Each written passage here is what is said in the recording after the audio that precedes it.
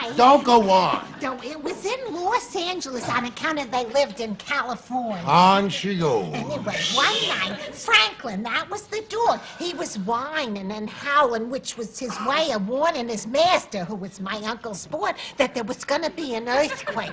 So my Uncle Sport, he put on his robe and his pony shoes, and he ran out of the building just as it started to shake. Well, everybody that stayed in the building was very safe, including the dog Franklin. But my uncle, well, he got hurt because a sign fell on his head, and the sign said, "Stay indoors in case of earthquake."